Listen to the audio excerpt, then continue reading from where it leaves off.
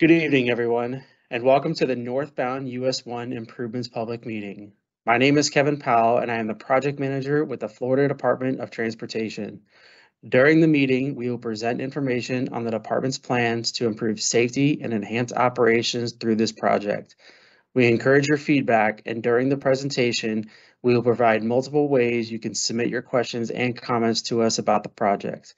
All comments and questions will be responded to in writing and will become part of the public meeting record. I will now turn it over to our project team to begin the presentation. This meeting is being conducted in a hybrid format to provide multiple ways for the public to receive information about the project and provide input. This meeting is being conducted in person, virtually through GoToWebinar, and over the phone. If you dialed in today on a telephone line, the PowerPoint presentation is available on the project webpage at cflroads.com/project/447-092-1. That's cflroads.com/project/447-092-1. The purpose of tonight's meeting is to explain the project goals, present the department's recommended improvements to help achieve those goals, and hear from the community about the proposed changes. This public meeting was advertised and is being conducted in accordance with state and federal requirements, including Title VI of the Civil Rights Act of 1964. Public participation is solicited without regard to race, color, national origin, age, sex, religion, disability, or family status. Persons wishing to express their concerns about Title VI may do so by contacting Melissa McKinney, District 5 Title VI Coordinator, by mail at 719 South Woodland Boulevard, DeLand, Florida 32720. By phone at 386-943-5077, or email melissa.mckinney@dot.state.fl.us. That's MELISSA.McKinney@dot.state.fl.us. You may also contact Stefan Kulikowski, State Title VI Coordinator, by mail at 605 Sewanee Street, Mail Station 65, Tallahassee, Florida 32399-0450, by phone at 850-414-4742, or email at stefan.kulikowski@dot.state.fl.us.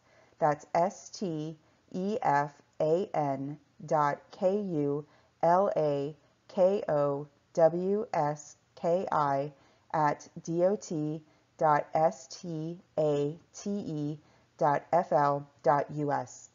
This information is shown on a sign at the in-person location, on the project website, and in the meeting notifications. This project is located on US 1, otherwise known as State Road 5. The project is on the northbound side only, from Rocky Point Road to Malabar Road in Brevard County. This is mainly a milling and resurfacing project. Currently, there are two 12-foot wide travel lanes on the northbound side of US 1, with a 4-foot wide paved shoulder on the outside. There are no bike lanes or sidewalks. In addition to resurfacing the northbound side of US 1 within the project limits, this project also proposes constructing a 6-foot wide sidewalk on the southbound side of US 1. The project also plans to increase safety and help encourage safer driving speeds by adding raised medians intermittently along the project corridor. 2 directional medians are planned. The project plans to convert the existing median opening at Township Road to a concrete directional median. The concrete directional median will restrict left turns onto US 1 from Township Road.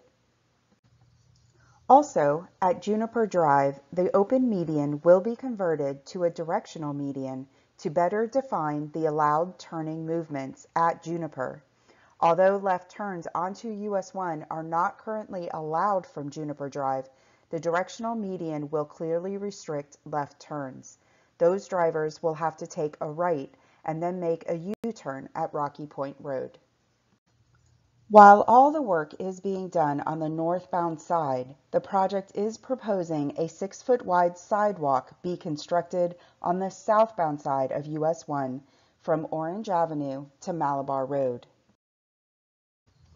Design for this project is underway and is anticipated to be complete in fall 2023 at an estimated cost of $1 million. All work is being done within the existing right-of-way. Construction is anticipated to begin in late 2023 at an estimated cost of $3.1 million. We encourage your input and feedback about this project, and there are multiple ways for you to participate. All public comments and questions are part of the public meeting record, and every method for providing public comments and questions carries equal weight. While comments and questions will be accepted at any time, those submitted by March 3rd, 10 days after the public meeting, will become part of the project's public meeting record. All written comments and questions will be responded to in writing. In-person attendees are encouraged to speak with project team members to ask questions and provide input. To submit a comment for the public meeting record, please complete a printed comment form and return it to project staff. Written comments may also be submitted on the project website at www.cflroads.com/project/447092-1.